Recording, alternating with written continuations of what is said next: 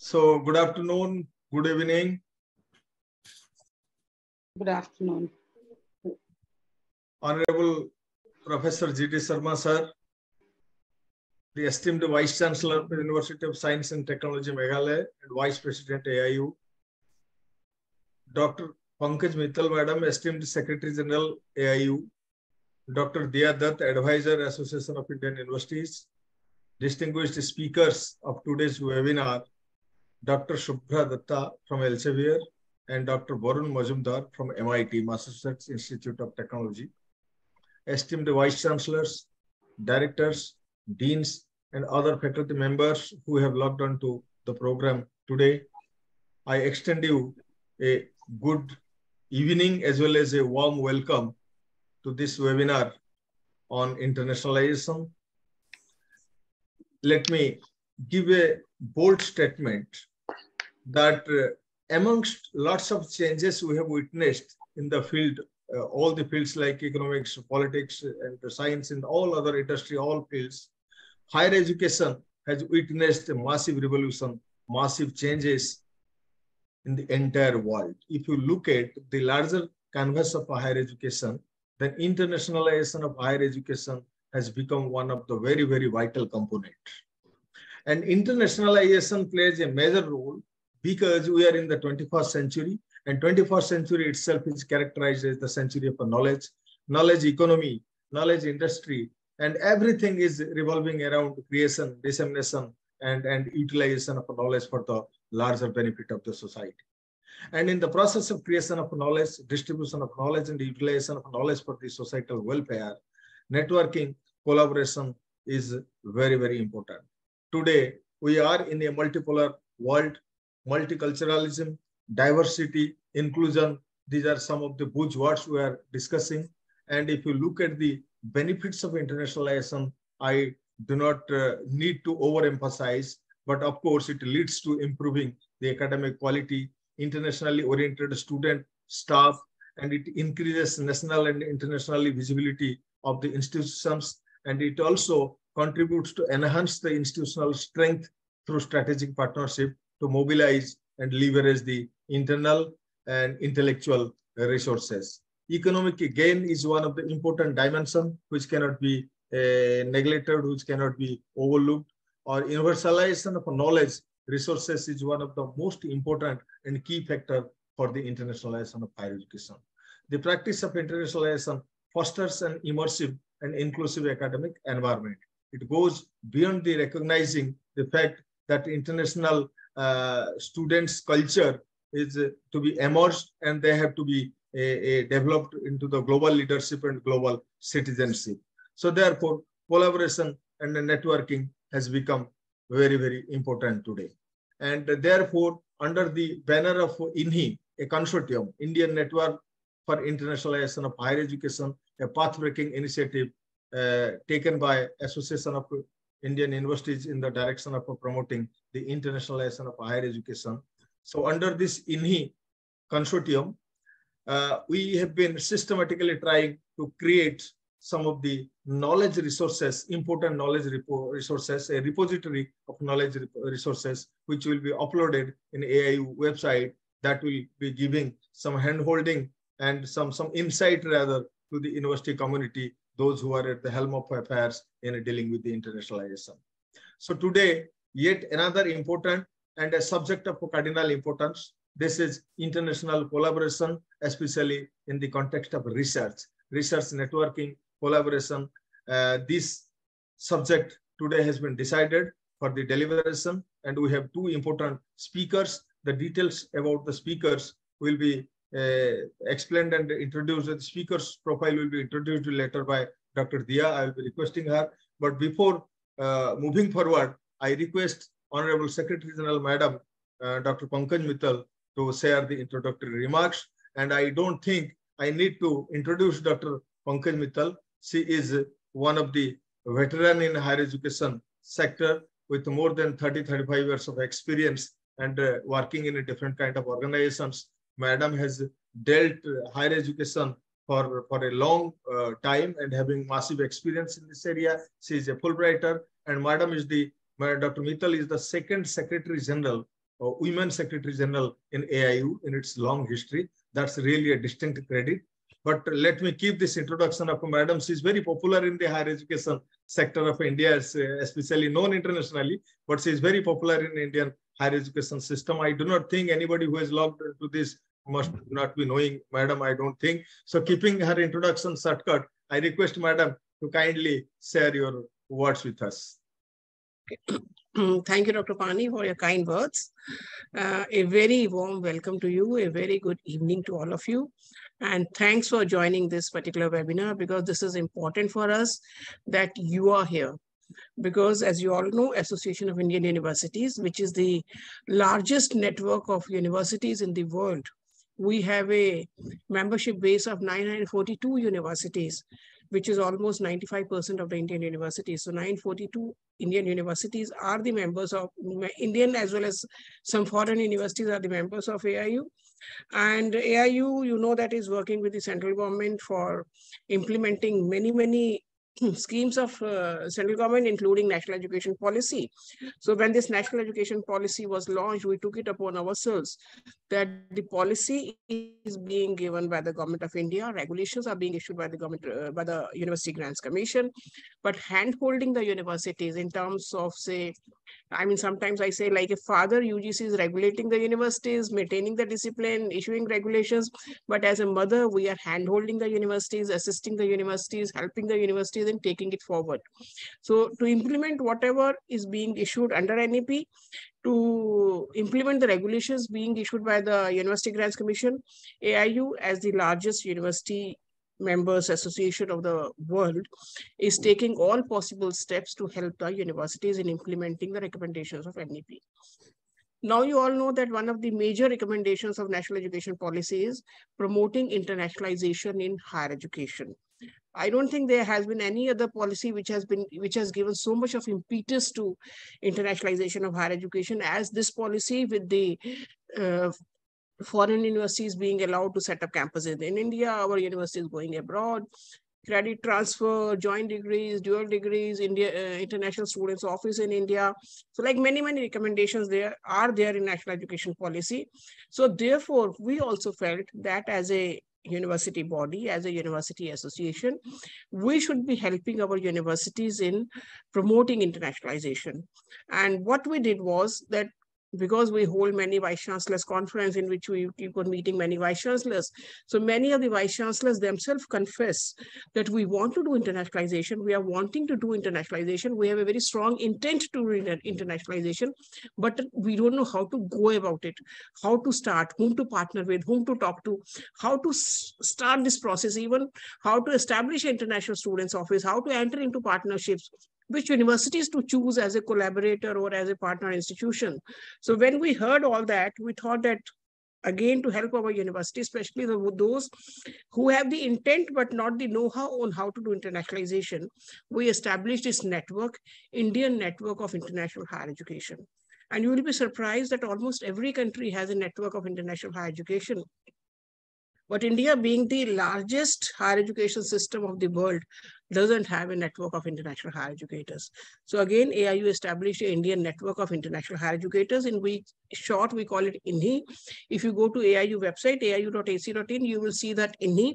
So I also request all of you to become a member of INHI, because if you want to really have advantage or take the benefits of the programs we are doing through INHI, please become a member of INHI as soon as possible. Right now, it is free of cost. Slowly, when we build up, we will think of putting a cost, but right now it is free of cost. So it is the best opportunity to become a member of INHI, to do become a member of INHI.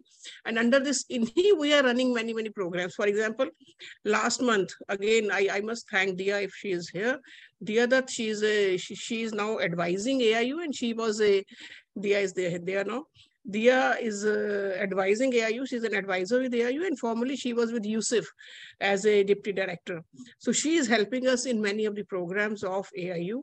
And last month, we held a program for our universities, which again was very much liked program, which we got a very good feedback, in which We spoke to the universities about how to establish an international students office, because a direction has come that establish an office, but how to establish it, what will be the purpose, what will be the size, what will be the work, what will be the objectives, how it will be helping the university students who are enrolled as international students, or how it will even help in getting international students. So all that was discussed in the last webinar. We are putting the recordings of all the webinars on the website of AIU so that you can be hearing it even if you miss it out. And similarly, today's webinar, we again have two very, very eminent experts. We had Dr. Barun Majumdar, he's from MIT, and Dr. Shubhra Datta, who is from Xavier. And they are going to talk about the partnerships. Last time we talked about International Students Office. Today they'll talk about the partnerships, how to forge high impact partnership, research partnerships, how to identify good collaborators, how to identify partner institutions, how to go about it. So sort of a step-by-step guide on how to enter into partnerships will be discussed by both of our eminent experts. I'm sure that you will enjoy the webinar, and we'll be having again a very, very positive feedback about this webinar. And we'll keep on doing these webinars. Tomorrow also there's a webinar through Edify Online. And that particular webinar, I'm telling it here again because I want all of you to be there tomorrow itself, tomorrow also at 4 o'clock. In that webinar, we are partnered with Edify Online, which is a US-based company, in which they are telling you how to get international experts to your university for lectures or online or physical or whatever mode. So identifying an international faculty to be on your campus, that is what we are going to discuss tomorrow. So that again is very, very important aspect of internationalization of higher education. So keep attending, keep enjoying, keep learning, keep promoting internationalization of higher education in your institutions. So thank you very much for joining. Over to Dr. Pani, please. Madam, thank you so much for giving an excellent background and putting the things very succinctly and briefly about the multi-pronged strategy adopted by Association of Indian Universities in the direction of promoting the internationalization of higher education. Let me simultaneously welcome our international partner, Dr. Dhruv Banerjee from Project SET, who has been helping us, supporting us in organizing Anveshan, one of the marvelous activity on promoting the research in India, among the Indian higher education institutions. So having said so, may I request Professor G.D. Sharma, sir, but before I request Professor G.D. Sharma, sir, I can just summarize 1 or 2 points given by Madam that was very important for our audience to know. That Madam has very succinctly explained that Association of Indian Universities is one of the oldest body. We have 3 distinct features that makes us totally distinguished from other associations of the world. That is, number 1, AIU has the vast network of universities in the world. No such association exists ever in the world which is having a large network of universities of 1,000 universities under its portal, number 1. Number 2, AIU is such an organization which was established right after the establishment of Association of Commonwealth Universities, which was established in 1913, and the second university association in the world was AIU, that was established in 1925. The third distinct characteristic that makes AIU is a different organization, that is, it's an organization, it's an association that caters to the need of educational need of a whole range of the stakeholders, starting from the student to up to the level of a governor, chancellor, and vice chancellors. So this is the distinct part. Having said so, Honorable Vice President of Association of Indian Universities, Professor G.D. Sharma, is Vice Chancellor of University of Science and Technology. Most of the audience logged on today might be knowing him definitely. Professor Sharma is a veteran educationist, a seasoned academic administrator, and he belongs to the subject of bioscience. And because of his seniority as the second senior most Vice Chancellor of our country, he holds the position of Vice President of AIU. Sir has lots of achievements. Wherever he has gone, wherever he has worked, he has brought laurels for the university. With this small and brief introduction, I would request humbly Professor G.D. Sharma, sir, to please bless us with his wisdom. Thank you very much, Dr. Pani, and good evening to every one of you, and Dr. Pankaj Mittal, Secretary General of Association of Indian Universities, has already given in brief the role of AIU, particularly in providing the facilities and also providing the opportunities to the higher educational system for establishing the infrastructural role, particularly related to the higher education and how the collaborations can be more successful, and mainly to enhance the quality of higher education as per NEP 2020, so that universities, colleges, and also institutes of higher learnings can also emerge as the internationally recognized center of excellence. That is the purpose. And in this series, number of webinars have been organized.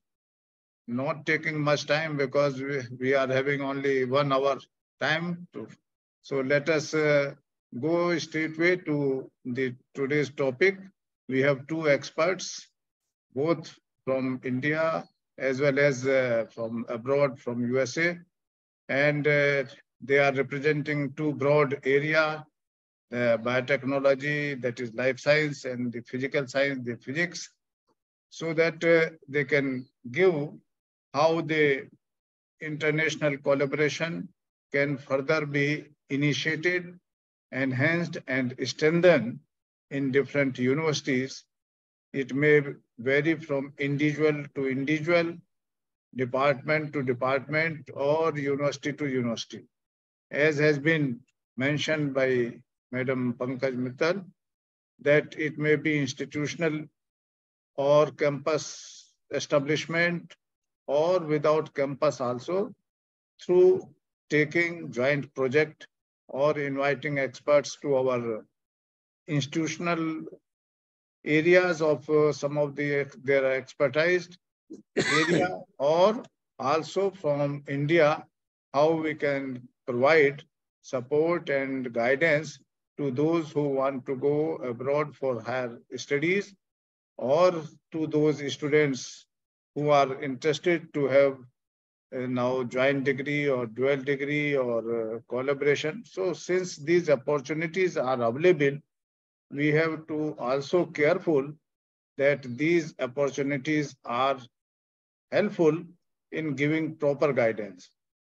So with these few suggestions made by our Honorable Dr. Pankaj Mittal ji, I extend a very warm welcome to Dr.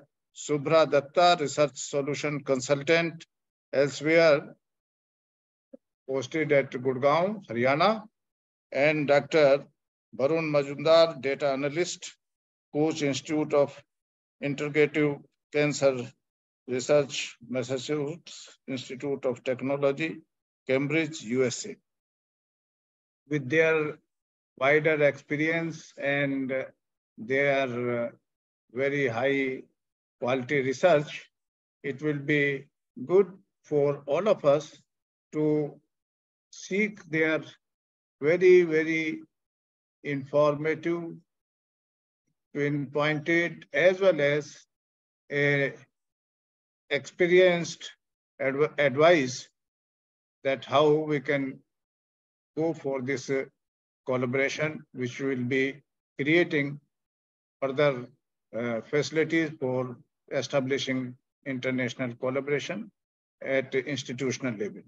So thank you very much. And I once again extend very warm welcome to both the speakers of today's webinar. Thank you. Thank you, Honorable Sir. Thank you, Honorable Sir, for your gracious presence, and your presence has certainly added color and grace to the occasion and event today. Thank you, sir, so much for this word of wisdom.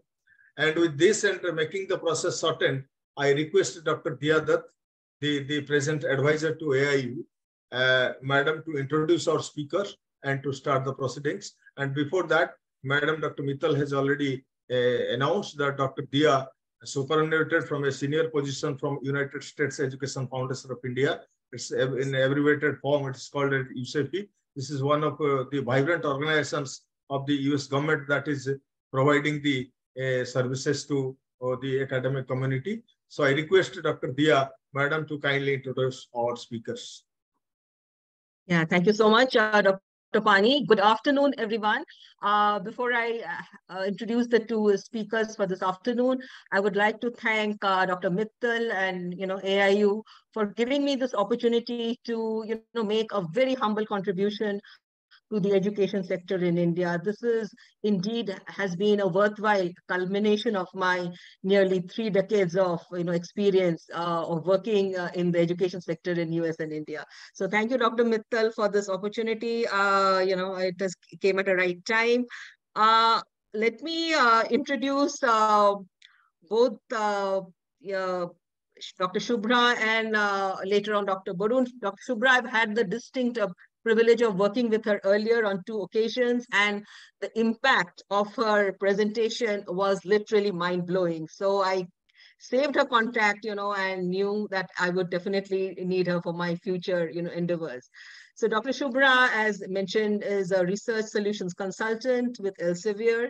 She has a master's in biotechnology from IIT Roorkee and PhD from JNU. At Elsevier, she's supporting researchers and institutes in their quest for research excellence. She has diverse work experience from teaching and research in academia to research, consulting, and strategic business development in corporate sector. So with this, Dr. Shubhra, I welcome you. I'm really looking forward to your presentation, and over to you. Thank you so much, Dr. Dia, for the warm welcome. So a very good evening to all our participants here, to all the dignitaries and vice chancellors. First of all, I would like to congratulate AIU on the wonderful initiative of INI.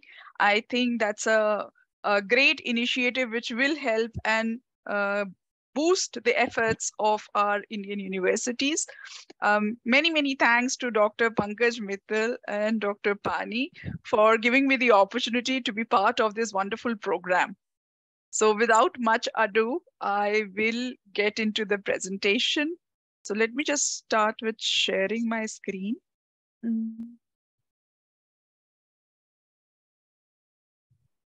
Give me a moment.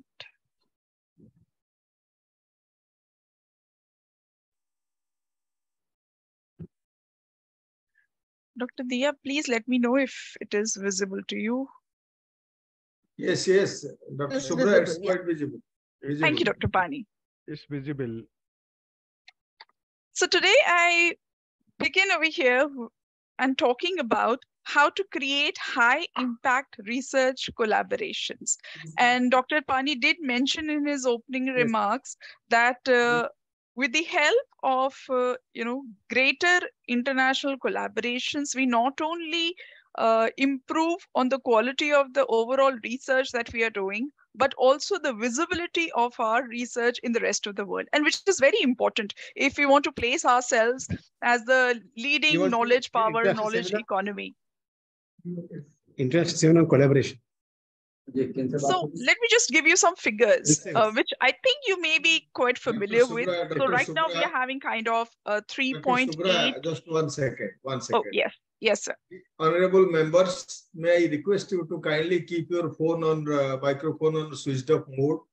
It should not create any background noise, and moreover, I suggest we should maintain some decorum, some etiquettes of online meetings. I request you to please keep your microphone on switched off mode. Thank you so much. Over to Dr. Shubhra.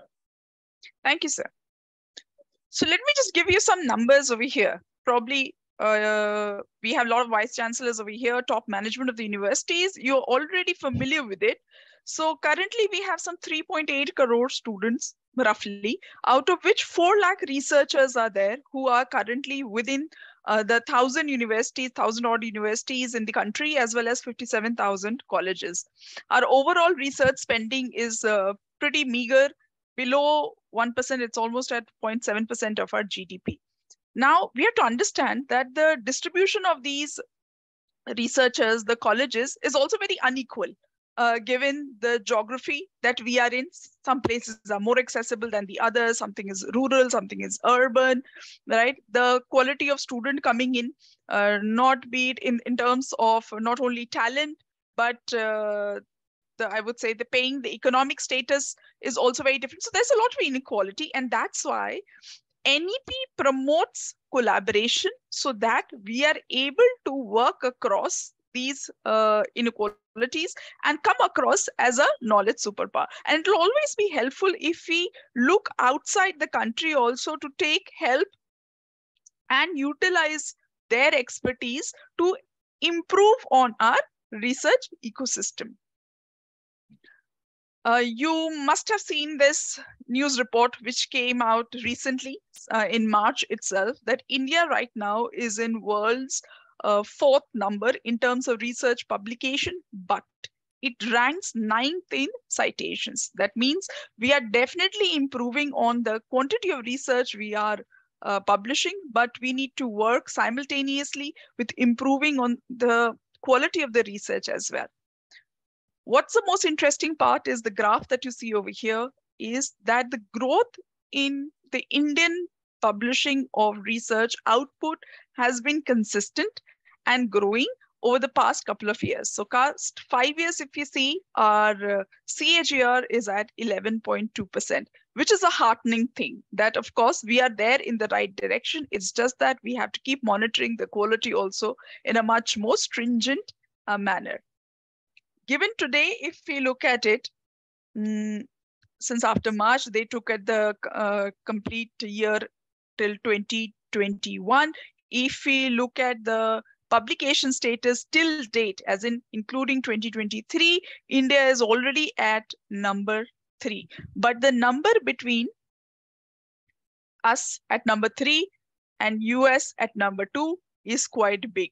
So we need to plan diligently, all the universities need to plan diligently if we want to move ahead in this road to excellence.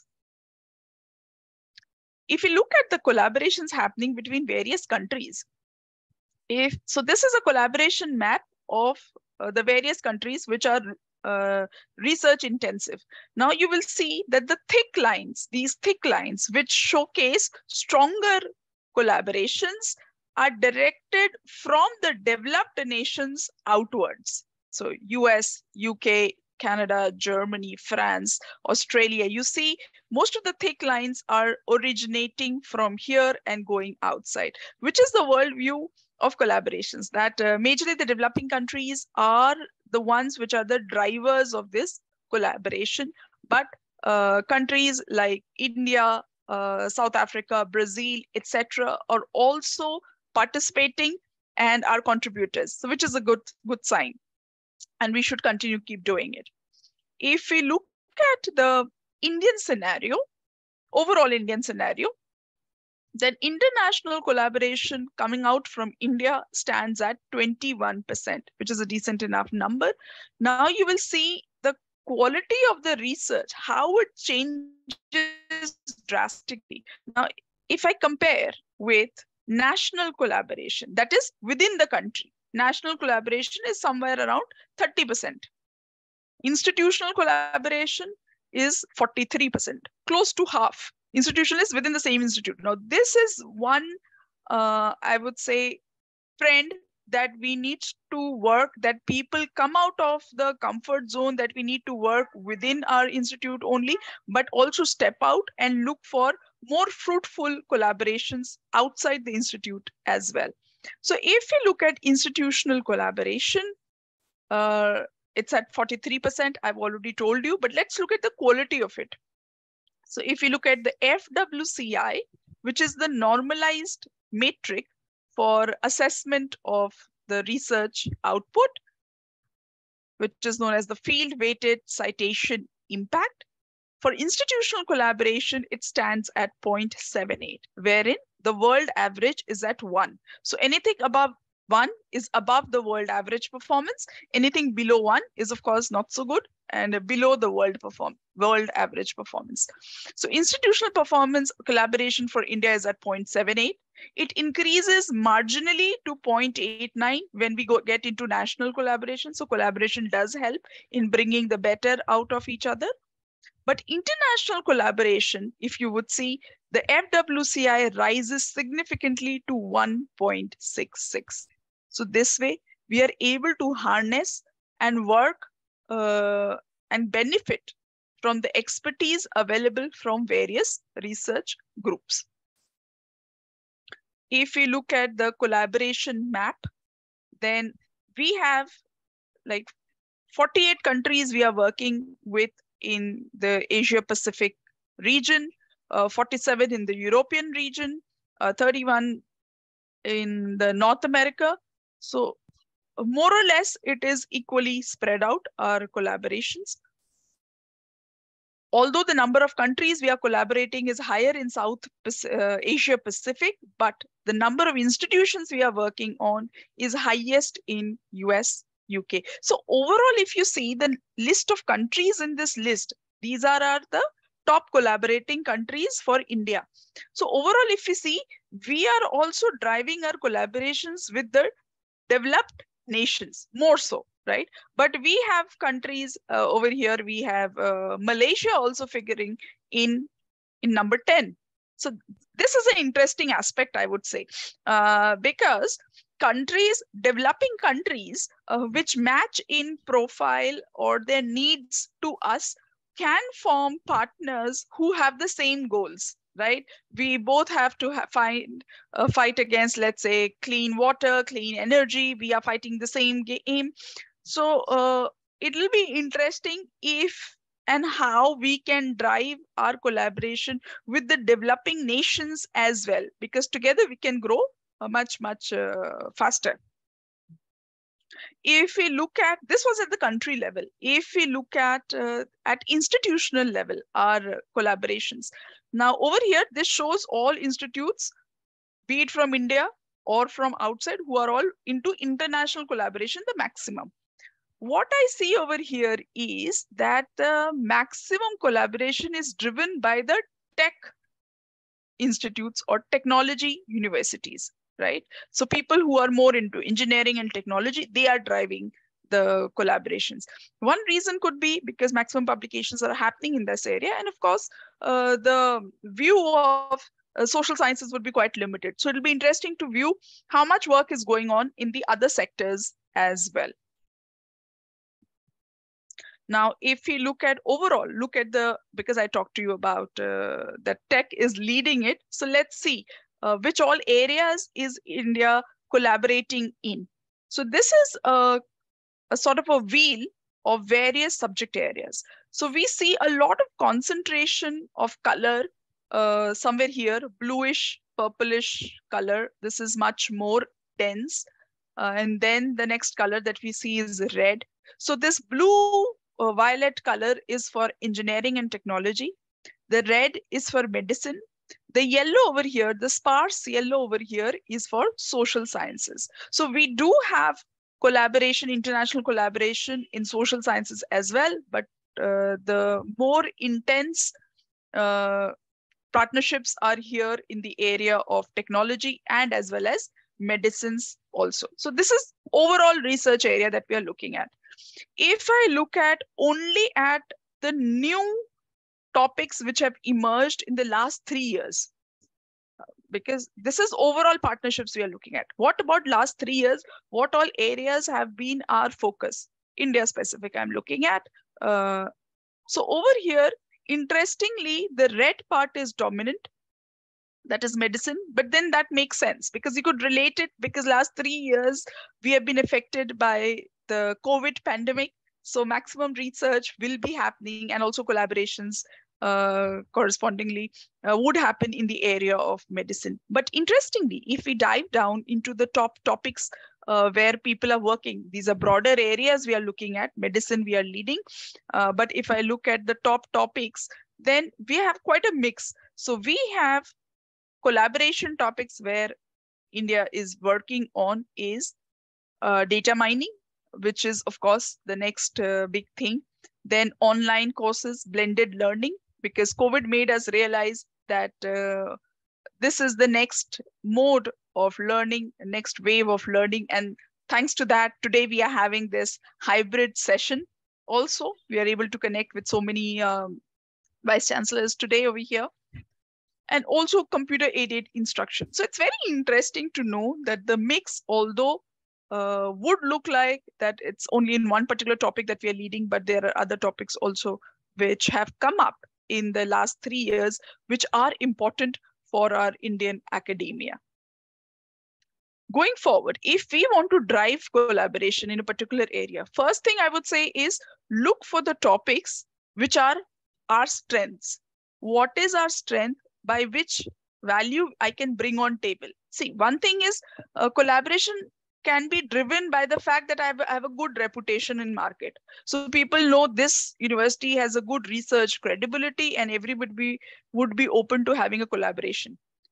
What if we have not proved ourselves like that? We have not established our reputation as such globally, because it's quite difficult, right? Coming from India to have an established reputation globally. In that case, look for topics in which we have our upper hand, which are our strengths, wherein we can bring it on the table that this is what we can value add, and look for partners. So like that, if I did a little bit of search on the topics where India is dominant, and it is an interesting mix from all subject areas. So I do see work on biodiesel, and we already know that, like a lot of work is going on in biodiesel in India itself, and India is leading there.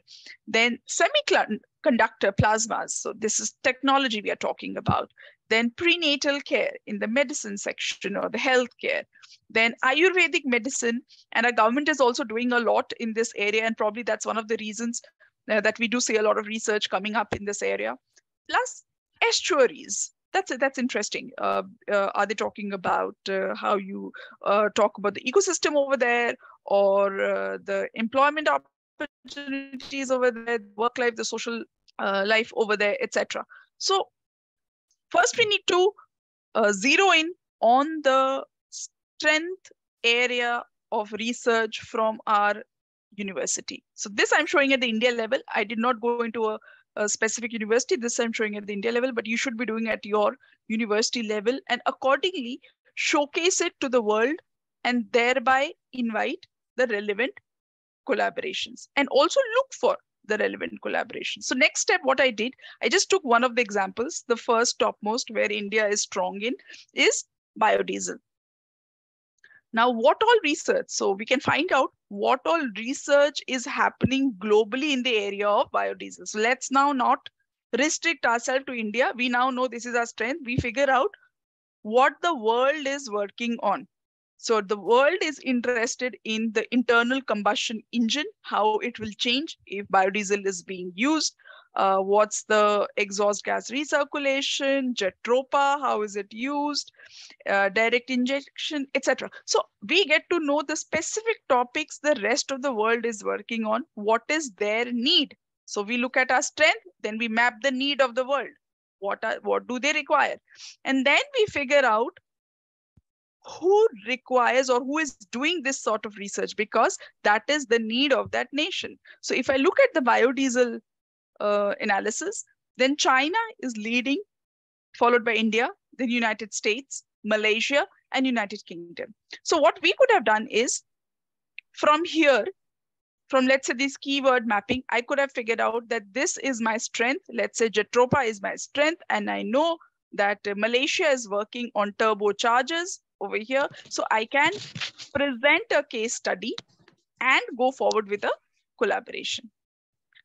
Now, when we are talking about collaboration, it is not only we should be restricted about academic collaborations, but if we really want to get an impact in the real world, we can also look at academia industry collaboration as well, because the closer partnerships will drive innovation and new technology in this field, and also help us prepare with a skilled workforce which is ready for the industry tomorrow. Now, this point is very, very important, because most of the times what we hear from the recruiting agencies and the industry captains, that the student is not fit, is not ready for industry, they are not skilled correctly. So for that, we need to understand what is the requirement of the industry as well.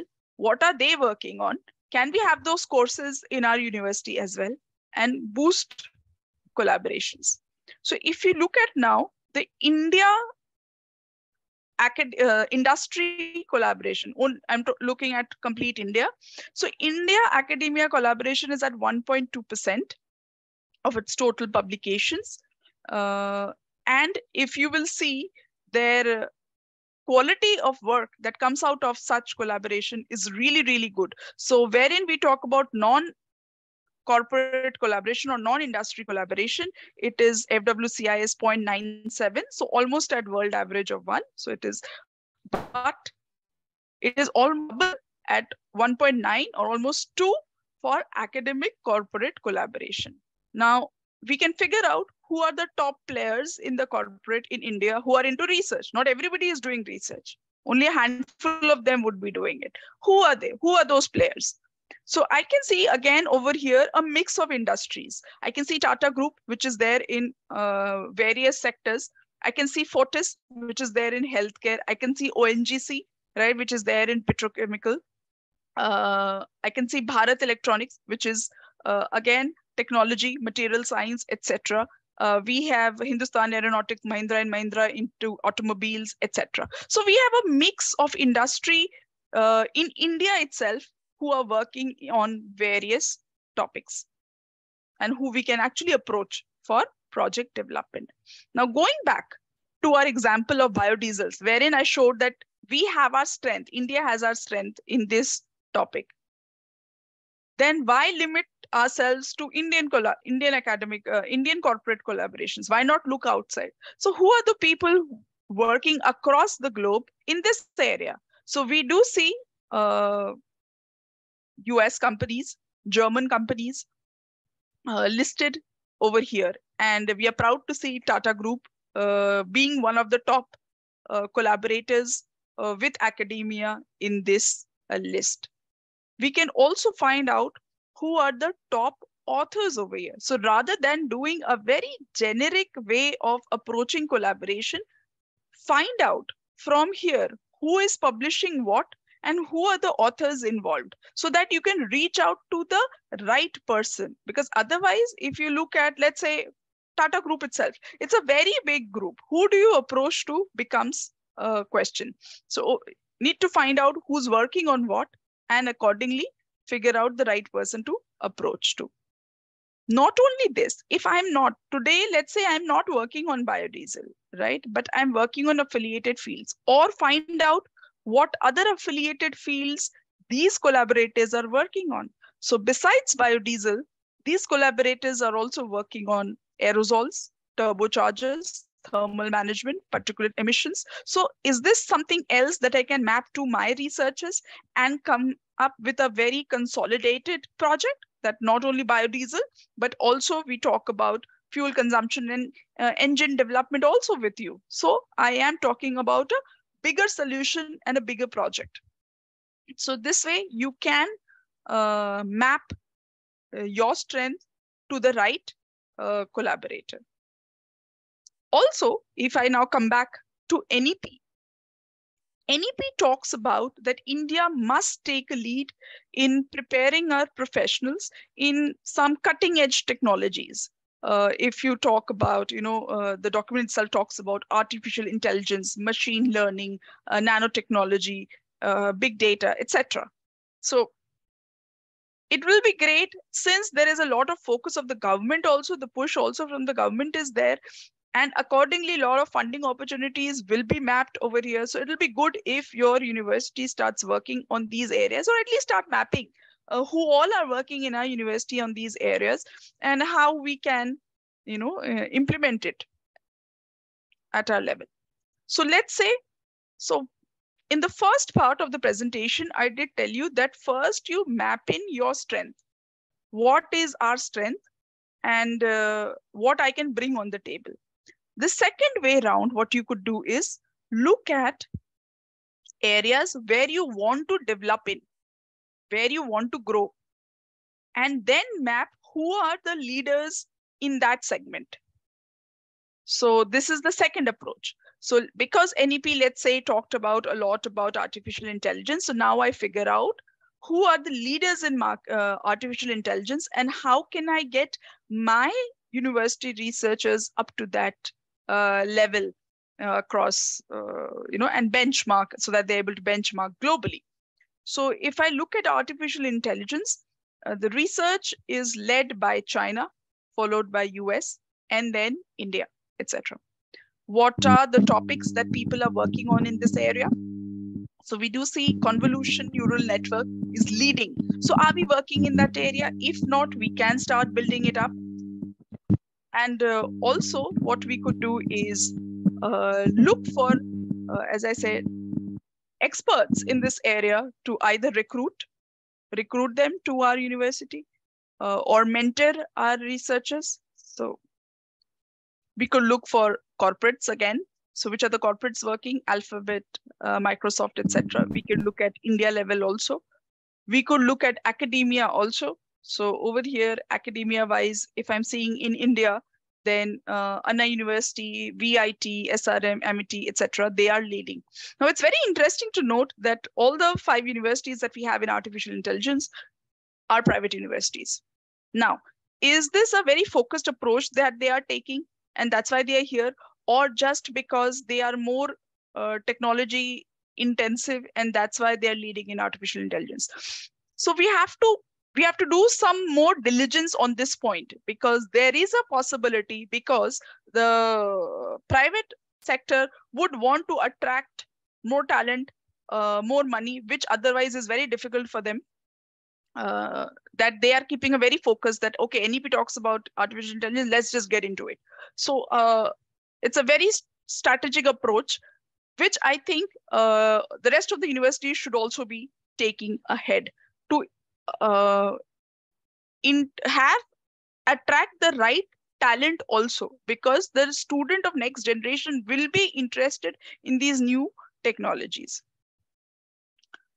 Now, the question always is like that, artificial intelligence, I am a university, I'm a small university in a tier 2 city, and we cater to all subject areas. And it is not only technology that we are working, technology is just part of it. I understand that.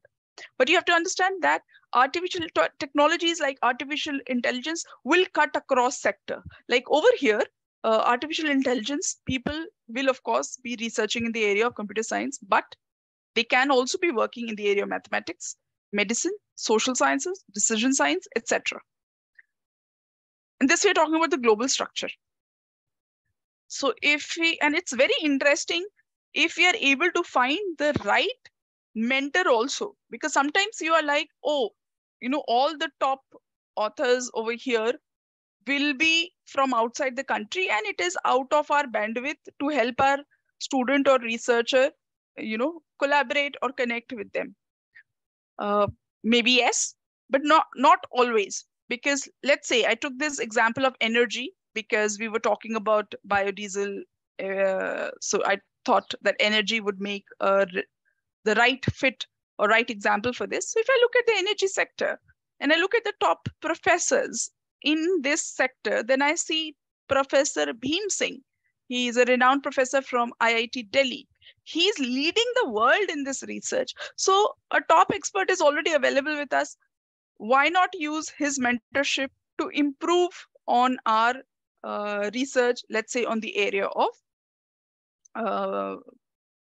clean energy and artificial intelligence. So the thought is to be able to map our strengths, to be able to zero in on areas where we want to grow, strategic areas which are important not only for the university, but also for the country. Then look outside, who else is working on that, who are the top leaders, and not only from a quantity perspective, but from a quality perspective, wherein we can enhance our skills and even make it more visible to the rest of the world. And this is how we can help India be the Vishwaguru, which is, I would say, the dream of our country. And this can be achieved by improving internationalization so that there is more credibility on our research. We can use it by leveraging our existing partnerships, who all we are working with right now. We showcase our strength to build new alliances with new countries, with new researchers. But also important, and most important of it all, is to measure and track the success of these collaborations. Because see, if we are just doing collaborations for the sake of it, just to get a number, then we lose on the very purpose. So we need to keep track and keep measuring who all are we working, are we reaping in the right benefits? If it is not, then we choose other partners and build a stronger story for our university's research. So with this, I will end my presentation. And I'll be happy to take up any questions if we have time now. Thank you so much, Dr. Shubhra. We'll take the questions later. We'll go for the next presentation. But thank you so much for outlining, the pathway that Indian institutions can take to achieve research excellence. I mean, I don't have enough words of appreciation for the excellent the presentation that you've done. So thank you once again. Again, it's my pleasure to introduce the next speaker, Dr. Borun Majumdar, who's a data analyst at the Koch Institute of Integrative Cancer Research, MIT. He has a PhD in theoretical physics from IISER Kolkata and experience in working with various kinds of data and computational models. Barun is a recipient of the Fulbright Nehru postdoctoral fellowship at Montana State University. But in addition to that, he also has postdoc experience at Wilfrid Laurier University, Ontario, Canada, and University of Tennessee, Knoxville. So without further ado, I would now request Dr. Majumdar for his presentation. Dr. Majumdar, over to you. Can you hear me? Can you guys hear me? Yes, Okay. yes.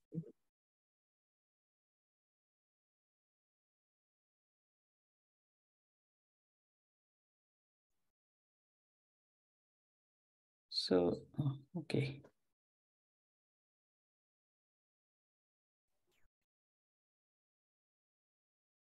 Thank you, Dr. Dutt. Thank you, Dr. Mittal, Dr. Pani, and others for giving me an opportunity to talk on this particular topic.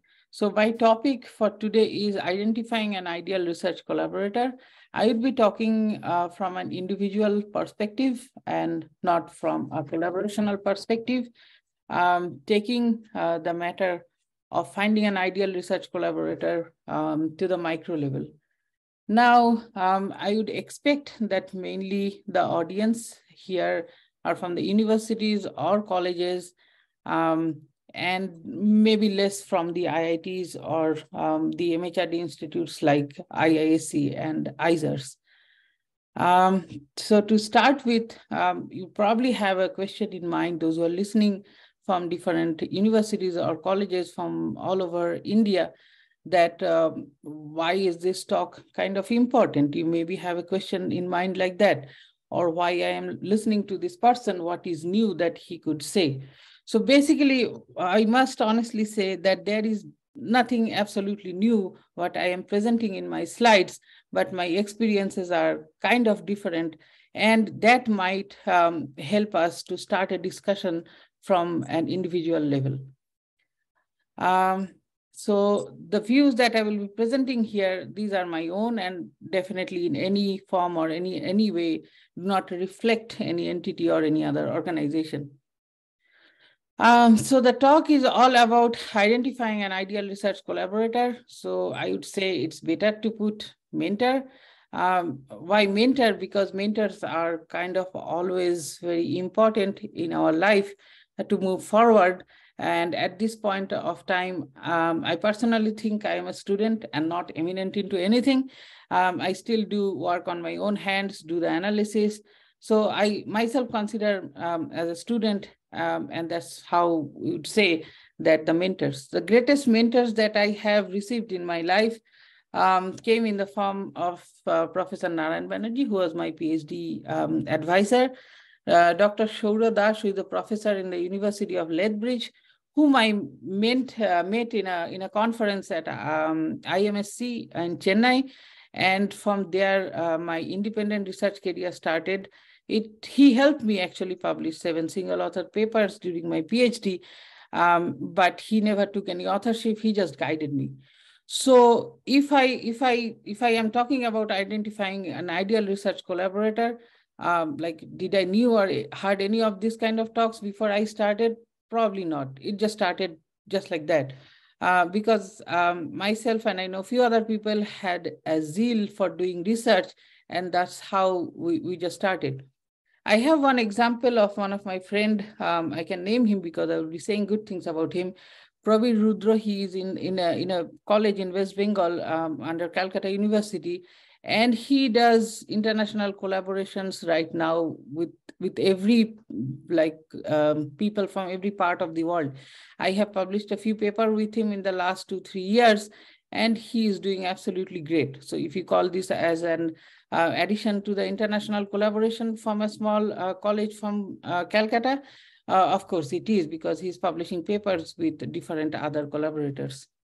One example I would request you to look at is Mohit Joly, and he works in one of the cutting edge fields of research, and he is one of the most promising young researcher from India and one of the finest. So he probably got trained in one of the best institutes in Texas, and somebody from his group, some professor from his group might even get a Nobel Prize. So he took all these ideas and mentorship and whatever he gained as an experience in research, he took it to India and is now working at IISc and is very, very productive with very high quality research output. So that's why I would like to say about this, that identifying an ideal research mentor and not a collaborator to start with. Now, the thing is why international collaborations are in general important for us. So basically, the main question that I can ask you, that if I am living as a frog inside a well, which is 100 meters deep inside the ground, and I try to find how the universe works, or what are the stars made up of, how can I do that? And that is an interesting question to ask. And I was given this question 10 years ago by one of my supervisors. And the question, the answer to this question could be, if I know some amount of mathematics or physics, then I can try to make a model. Now, how do I know that my model is right? Because it has to be tested. If I talk to another frog, then he or she might give me another model to work with. Now, it depends on the statistics or the data, how I can test these models and then find out in the pursuit of knowledge which one is right. So basically, that's why we need to talk about research more to others, first of all, in the close vicinity of ourselves. And then if we can get international collaborations to work with other people, mainly I would talk about from the US, because I'm a big fan of the research. So the first point would be to know more about the state of art research. And why US? Because it's very... last year with, last 2 years with Dr. Outside and senior colleagues, I don't want to mention any names, but I have been having chance to be precise. Mr. Vijay Kumar, may I request you to kindly keep your phone on switch off mode? Thank you. Varun, Varun, please continue. Yeah, so the first thing would be to know more about the state of art research that is happening in the US or Germany, as I will show you some maps, because these countries are in the forefront of research in many different fields. So I cannot move alone. I have to take help from others who can guide me. So it's better to find collaborators in that sense, or to find mentors in that sense. And it's better if we can get some international collaboration. Now, the person who actually was doing research, and I talked about him, Pravir Rudra, I learned from him that he started with some visits to Ayuka from the institute where he's working in Kolkata, and the mentors from there helped him find research collaborations all over the world. Some in US, some in different parts of Europe. And it's a very hard truth that there cannot be any mediocrity in research. If you are doing high quality of research, then that is research. If that is not the case, then I don't know what to say. but that is of no use. That is basically putting a research paper into the bin, but nobody might use it. So it's always better to learn from the best in the field. Otherwise, we'd be lagging behind, or we may be blinded by the idea that we don't know what we're doing.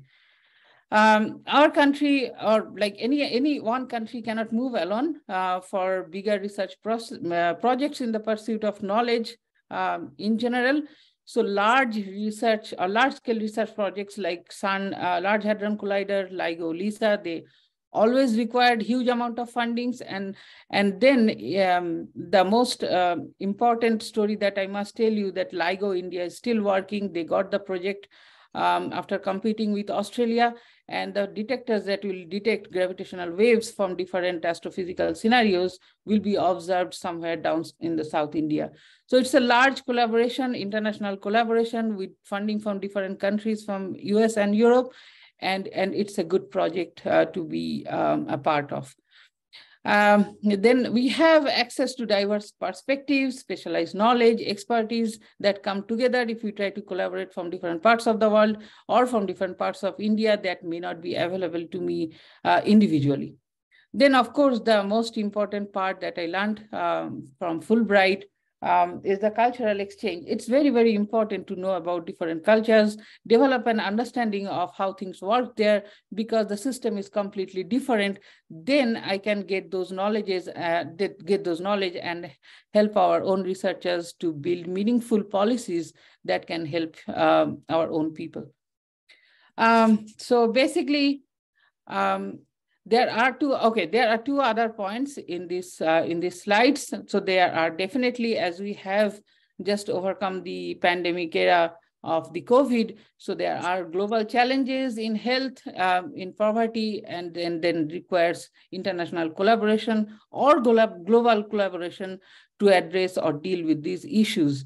If we don't come together, then it would be a problem for all of us as a global citizen. For example, I remember from the news that India took a huge step forward to help many different backward countries and supply them with the vaccine when the US itself did not have that much to offer. So that was only because of the medical research and the biopharma research that we have in India. And it's not easy to just make a vaccine within at least, as I remember, 1.5 months of time when the COVID started in the December of 1919. Science communication, of course, this is one of the most important things what scientists or researchers or professors have to offer to the government officials when they start making decisions about how they can spend taxpayers' money and make meaningful policies for public in general. So these are the research motivations for individuals, which you can definitely find anywhere if you Google it. It's for the advancement of knowledge, solving problems, career advancement. It is a very personal but a very important one, because we are all human beings and we basically need a position and money to live. Personal interest, this works for many people because they are actually passionate about a particular field. And economic development, if you do research, because economic development in the US, that's as far as I remember in the 100 years, is only driven by research, which started back in 1880s or something. And it started many different kinds of technological revolutions, and that was only possible by doing good quality research. Now, the thing is, these are the research motivations for individuals. Now, my question is, why would you collaborate on an international level? Now, the matter of fact is the research scenarios are different in each and every country. Let us start with some kind of a negativity, because it's always good to start some negativity, which can start a discussion, and then we can put forward some ideas. Now, let's say if I have a job and that job is permanent, why would I want to collaborate? That is one of the most important things. I will show you some numbers which exactly may not align with what Shubhra said, but I will tell you that how I can get around it. Now, for example, I have seen in many different cases, but I will not name them. My friends, well, we are doing PhDs, and some senior friends when they got positions in one of the most reputed institutes in India, after 5 years, they do not publish anything. They do not have high quality publications. So that is not expected from them when you are in an international level and when people want you to produce good quality papers, not just by poking our names with others' work and claim that is our own publication. So these are the truth that everyone should discuss, because these are some of the important challenges that we had to face. Now, even one of my even the policies that initially I learned from Dr. Mittal that you want to take in India on a global level, and different kinds of international policies that you may be planning to work on, we learned about those policies. And as I remember from one of the mentors, who is Professor Sudhir Jain, and also Professor Raghunath Anand Mashelkar. He was the former Director General of CSIR, and Sudhir Jain was the director at IIT Gandhinagar, who basically recruited me. He is a very visionary person, an eminent researcher, and an excellent person and a mentor. And he always pinpointed those issues, and he was always with us how we can get more funding to support our research and publish more good quality papers. That was his only focus, and he could go to any limit to help us, even from with some seed funding on an institute level. So these are the questions that we need to first address, because the scenario for international collaborations are kind of a little bit different. Now, let me tell you why. Now, research for individuals in the USA. So these are my own observations. So they are basically dominated by the same kind of people that we have in India. They are basically dominated by a very high percentage of Indians, and they are doing great. They start as students, they become professionals, and later join research companies or become professors in the US. And you know many of them, and they are doing exceptionally great when it comes to producing quality research. Academic positions, there are 9 to 10 month paid. So percentage of the total time is divided into teaching and research, and are mentioned in their contracts. In some cases, most of them, many of them, I would not say most of them, many of them get 80% funding from research. And no research funding means no pay for 2-3 months. Now, these are the investigators or professors, those who are there, and this is how their contract is. So the main idea there is publish or perish. Now, academic promotions depend highly on the research output. Now, do I do work? Yes, I do work. Otherwise, I will not get funding. I would not get paid. I would not get promotions. So for that reason, I have to work. And this is one of the most basic questions to ask for, if there is a backing for my work or not.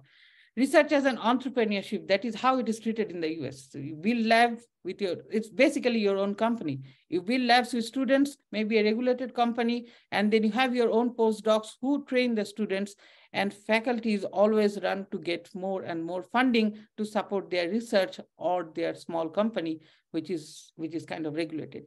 Even the monthly salary is being negotiated depending on how much funds they have. So if I have a job which is permanent, and then I know when I will retire, and I do not have that much of a push to do research, then where do I fit in the scenario? And for international collaborations, what am I bringing to the table? Because research is not easy in the US, as you can see from my last slide. They have to do for an earning, or they have to do it for a living, or they have to do it to keep their position alive, and they have to do quality research. This is not the scenario in most places in India where the job is stable, so one has to bring up the research productivity in a very higher level. So this is how a network looks like. This similar things in some of the slides Shubhra has also shown. So this is basically a graphical network analysis with some data from some publications. This is from a publication that I took. The link is given below. And the nodes are the countries, but you can do a weighted, what should I say, age map, because the edges can be thicker or thinner. Thicker edges means more and more collaboration. Now you can see that India usually have much more collaborations with USA, Germany, nowadays China, and also UK. So these are the main collaborating countries for India. This is also a similar map, which will give you the same idea. If this data is basically taken from nature.com, and I just navigated their pages, whatever they have. So I just took it, and this is how I reference it. So this is what the international collaboration look like. The thicker lines are much more collaborative efforts done between countries. Now you can see that the lines are more thicker between China and the USA, which are red and green in color. And this is somewhere where we lie in their map, which is India. We do have collaborations, but not as much as compared to some other competing countries. So we have a long way to go. This is not the end of it. Now, if we see only Indian collaborations, we can see the Indian map here. And then we have very good collaborations with the US in general. And then, as I said, nowadays, China, United Kingdom, Germany, and France. Now, I exactly don't know whether the students, those who are from India, go there and publish papers with whether they are counting as to be an Indian publication or not. Now, if I look at the data, if I zoom into the data, and if you can see that the count, this is for a particular year that the date range is mentioned. If you see the count is 1,858. And I have not mentioned it here, the count for our neighboring country, China, is more than 20,000. Sorry, it's more than 28,000. So basically, we do have a long way to go. And the subjects, I mean, it's obvious that the outputs would be dominated by subjects like chemistry, physical sciences, art sciences, and life sciences. And the participation of those subjects you can see in this map. And if I go to these slides, who are the main collaborators with percentage of share in international collaborations, we can see that in the first 4 places, USA, Germany, UK, and China are there. And then there are other countries also collaborating with India. Tomorrow. Now we have the top 10 countries, the same map, who India is collaborating and how much share they have as a research percentage. This is just to show you. And that percentage looks very nice. It's almost roughly equal in share. So that means India is actually offering a huge amount of funding in international research collaborations these days. Now, which are the top 10 institutes, basically? So if I count these shares, I basically get the shares to be more than half than what I have shown as the total share. Now, these are mainly from the Indian Institutes of Science. As you can see, the data is from nature.com. So definitely they have neglected some of the journals which have publications which are of low impact, definitely. So it's obvious that we have Indian Institute of Science. Nothing to mention about them, one of the finest institutes in the world. And then we have the IITs, IISER Bhopal, IISERs, basically, JNCSR, everyone know. It's a very good institute for doing chemistry research to start with. And then we have CSIRs. So where are we? Like, as the universities, where are the Indian universities? Because this takes half of the share. So that means you have to go a long way to contribute and then ramp up this number from 1858 to somewhere around 30,000. So that means on an individual level, the research output needs to be increased much, much more. Now, the thing is, also these days in many, this is one of the articles that I read in the Nature Index. It was published in 1st July. The top 10 countries for scientific research in 2018. I'm sorry that it's blank because we don't have India in this list. So there is a long way to go, as I'm saying repeatedly, because it is. So okay. So identifying a research collaborator. Now I have few important things to say. Basically, those who are teaching in the colleges or those who are doing teaching in the universities, even if you have PhD, now we are talking about forming a successful international collaboration. this is my own opinion, but I would suggest to try to do a postdoc, even if not for long. Take some leave, do a postdoc, get to know the research environment in one of the best institutes in the world. It's always better to get trained. Relatively easier to form collaborations, and if not even collaborations, they will definitely help you in getting mentorship. Continue doing research, try to publish good quality of papers. If you don't, then there is no point in starting the conversation. And it's also true that financial freedom through funding will give you more independence to make a project of your own in which you can invite international researchers. So you can use your own CV or your own publications as a marker to test your capability as a researcher. Determine the skills and expertise. There are many fields in theoretical research these days. We need to update our skills. For example, in the biomedical research, there is something called single cell analysis, single cell sequencing analysis, nuclear sequencing analysis. So these sequencing analyses are very important to determine anything through machine learning and AI. And we need to have all those expertise because these are computational, and we have very good computational resources in India. So we need to learn all those skills for all these, even for all these smaller universities and colleges. It's better to start with that. Follow the new publications that I think is important in your area of interest. If you think authors have not cited your work, you can email them, make a context, and then that could be a starting point to discuss how you can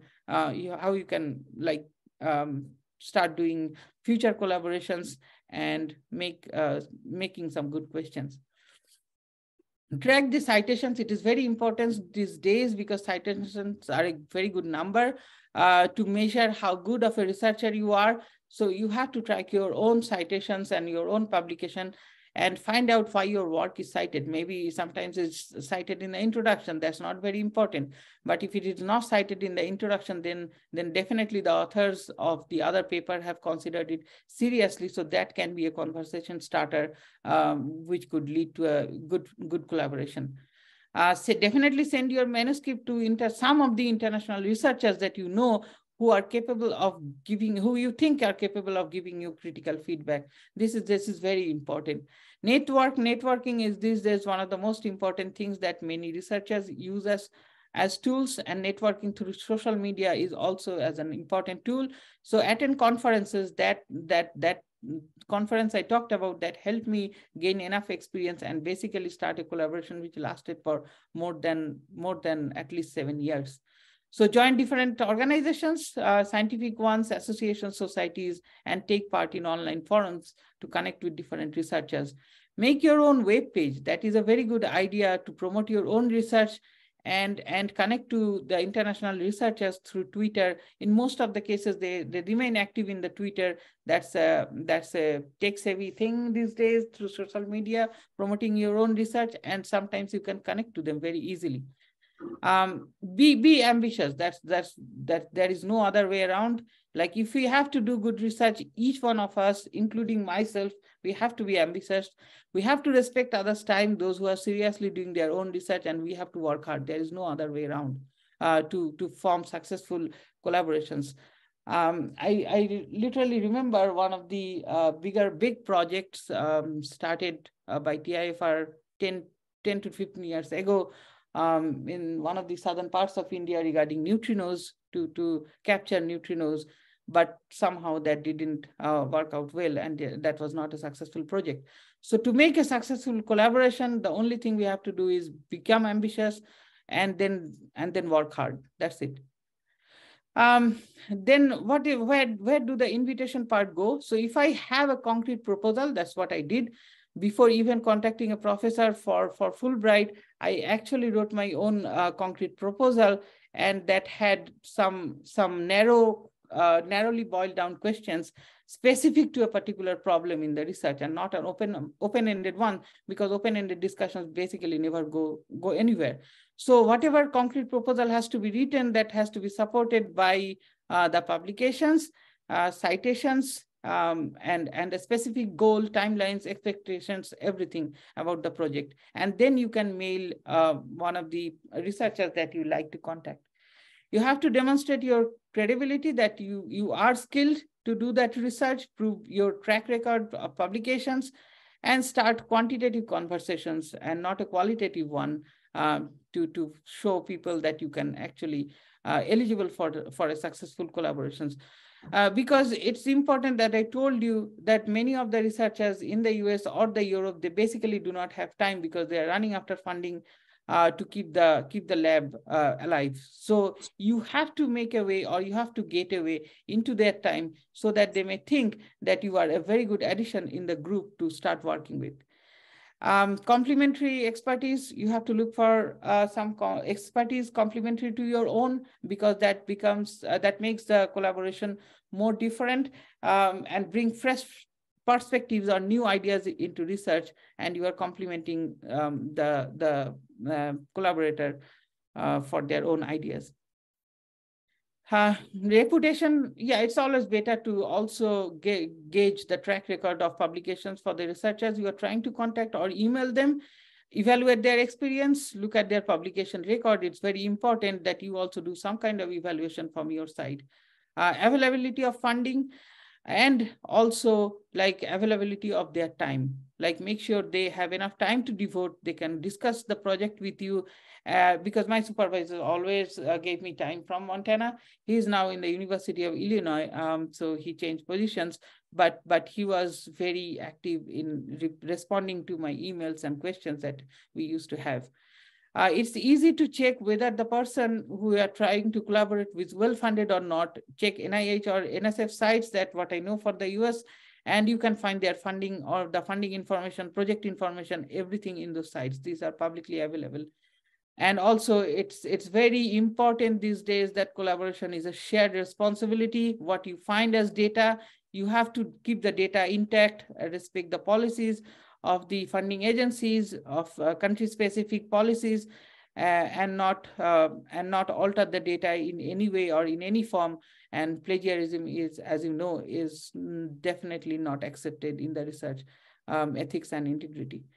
Maybe it's a good idea to try jointly write proposals after you find your person who is responding to you. Write joint scholarships like Fulbright, Humboldt, Marie Curie. There are many different scholarships, and this will foster growth in the publication, show some seriousness in the project, and funding always helps. It helps for travel purposes. It helps for joining conferences and present your research.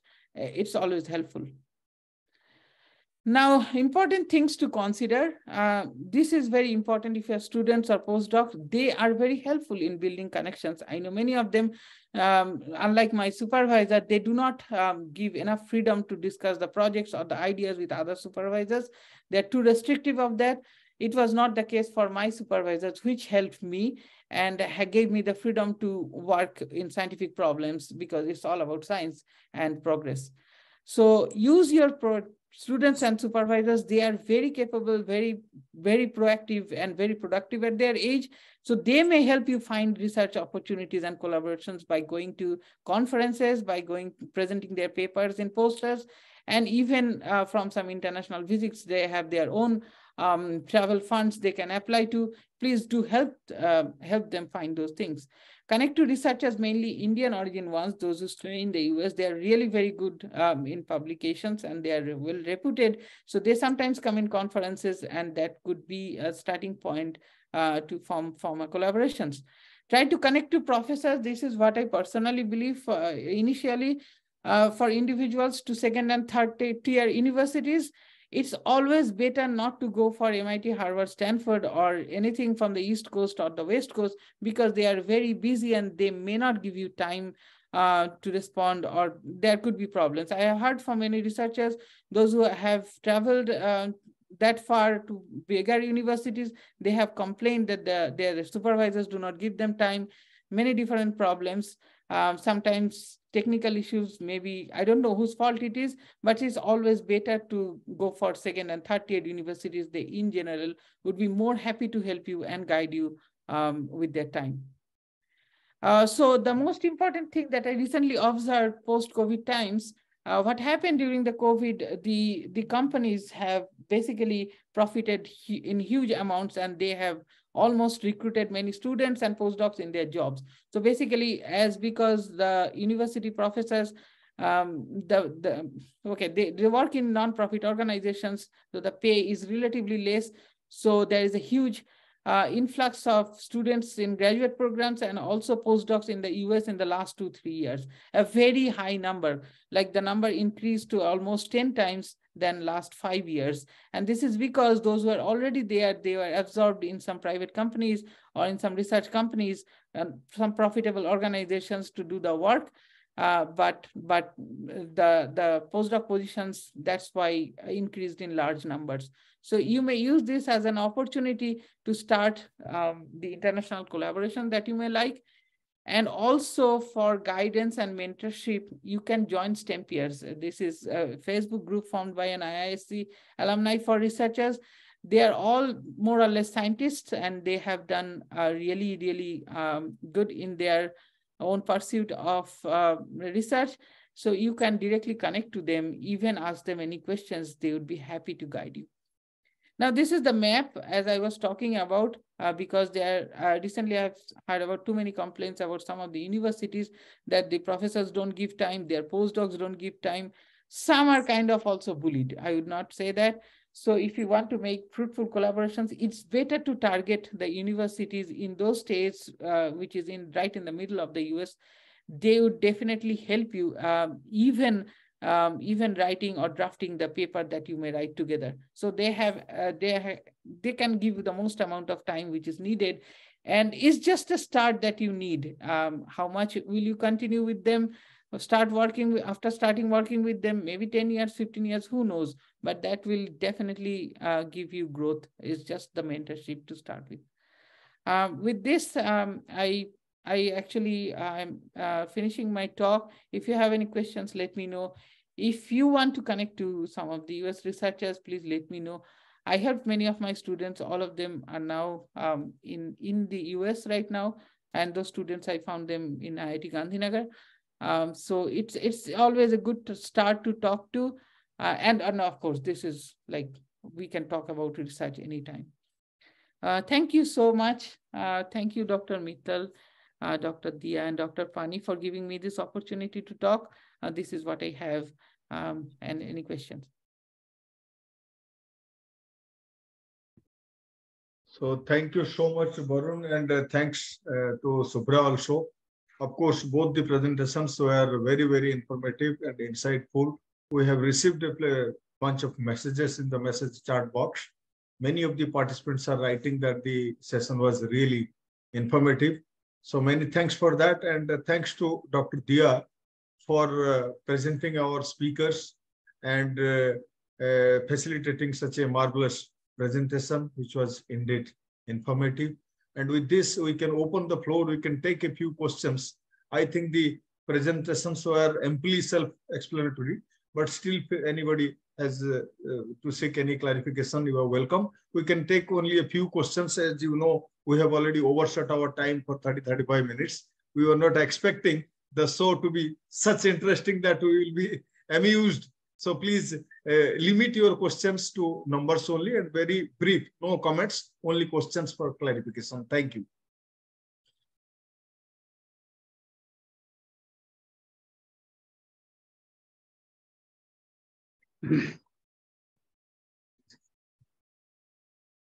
No questions. I think the points were. Hello, sir. Yes, hello. Guru Ghasidas. Yeah, I am Dr. Rajesh Sharma from Guru Ghasidas Central University. So about the talks, we are really thankful to all of our speakers, those who have given us a lot of knowledge and how to establish different type of collaborations. I have a quick question for Madam Datta. So about the private institutions, she has emphasized that most of our publications from India, these are coming from the private institutions. So in my opinion, our private institutions in India, they are just contributing to the quantity of the publications, not to the quality of the publications. So can you comment on that, please? Thank you so much, sir. A very, very relevant question. And I'm happy that you were observant throughout the session. So first of all, let me just clarify. When I talked about that private coming out with a lot of publications, I did not mean overall at India level. It was only when we were looking at artificial intelligence, only that portion, not the rest of it. So please do not have it in mind that overall private institutions are going ahead. If you would remember the first slide where I showed the top contributors in terms of collaboration from India, it was mainly the IITs which were there. So that was for overall India. Second, you have a very valid point about quantity versus quality. That is there. And when I did a small recap of that. I did not show that data because it was not relevant for today, a comparison of public versus private. Definitely the quality wise, the public universities are still leading ahead, but we do see because of NEP and various programs run by the government, the private is also now striving towards improving on its quality, because otherwise difficult to get in students, difficult to get funding, difficult to form collaborations, etc. So I think quality is something that everybody, all of us in the higher education sector should be looking at.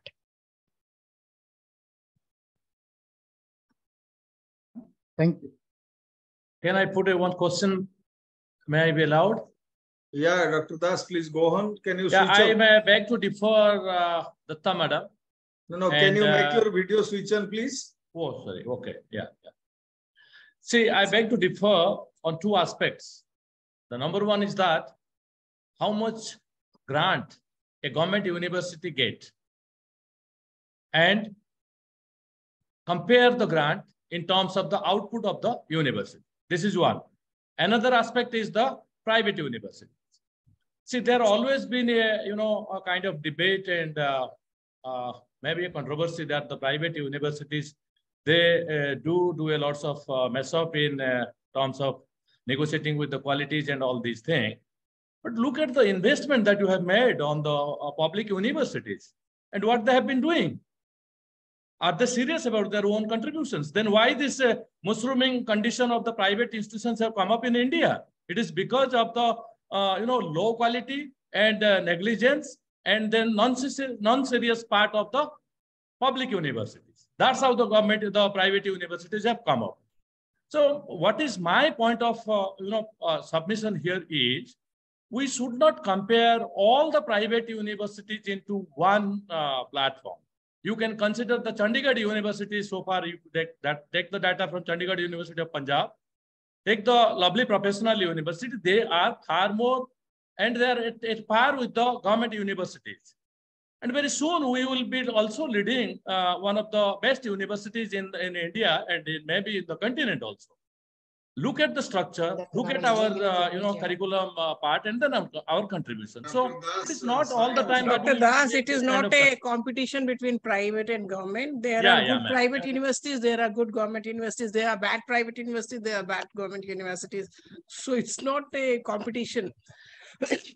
We want everybody to be doing good. That's why we are holding these webinars, so that the ones who are not doing very well, they can be doing well. So it's not a fight between private and government. Both are good and both are equally required in the system. Absolutely. I think Dr. Mittal has put it well. Good evening. Good evening, everyone. I'm also from Guru Ghasidas University. Yeah, Dr. Abhesh Dubey. So just little inquiry from Dr. Subhra Datta. You showed scholarly output. So what it includes? It includes research articles and patents, and just clarify that. Yes, sir. So when we meant scholarly output, so we are looking at journal publications, then books, conference proceedings, reviews. That's about it. Patents are not counted in this. Oh, okay, thank you.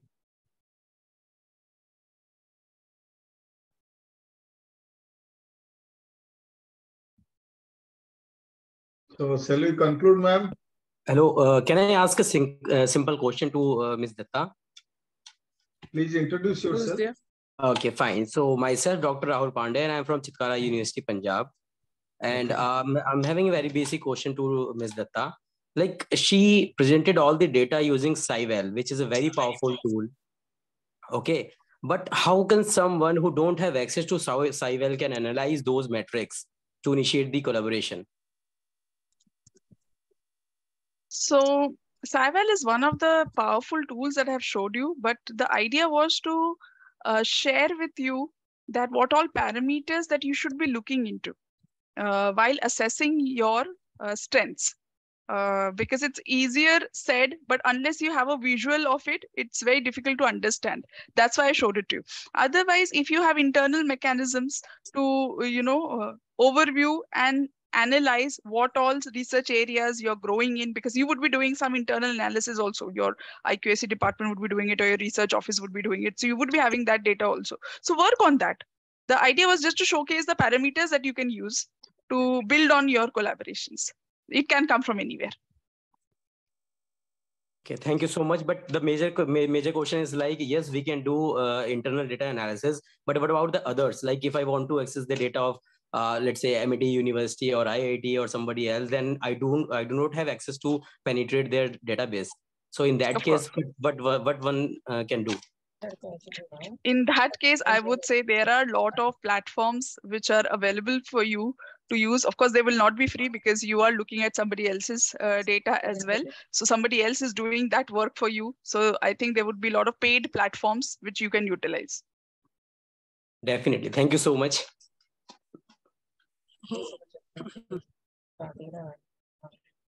So any more questions, or I would like to conclude, and before conclusion, madam, would you like to say a few words?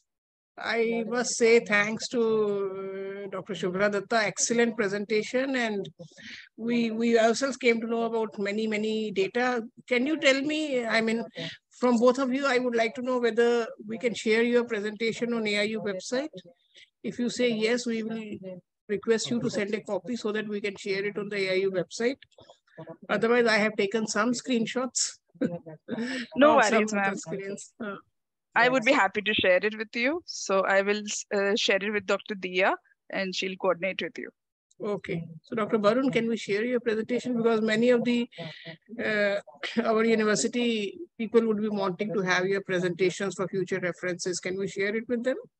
Yes, I'll send you or a copy. But regarding this whole presentation, I have something to say to you. The plans that you are basically trying to make and the policies, you may, this is my own personal opinion, you may once talk to Professor Sudhir Jain because he has actually implemented kind of all the policies during his 15-year tenure in IIT Gandhinagar. Now he is the VC probably at BHU. So at BHU, yes. He's a wonderful person. You guys just have a conversation probably. Sure. Thank you. We'll connect with him. Thank you. Thank you very much. So with this, I would like to thank Dr. Barun Majumdar and Dr. Shubhra Datta for their excellent presentations. They were really very good. Thanks to Dia for connecting with them. Thanks to Dr. Pani for arranging all this and for inviting the participants. Thanks to our Vice President, Professor G.D. Sharma sir, for joining and staying throughout the program. And thanks to all the participants who are here and who I am sure you must have really enjoyed the presentation. It was very informative and very nice presentation. Thank you very much. Look forward to meeting all of you again tomorrow and in many more webinars which we will be holding in future. Over to Dr. Thank you. Thank you. Thank you, madam. Thank you, everyone. Okay. Thank you. Thank you, everyone, for being here. Thank you very much. Thank you.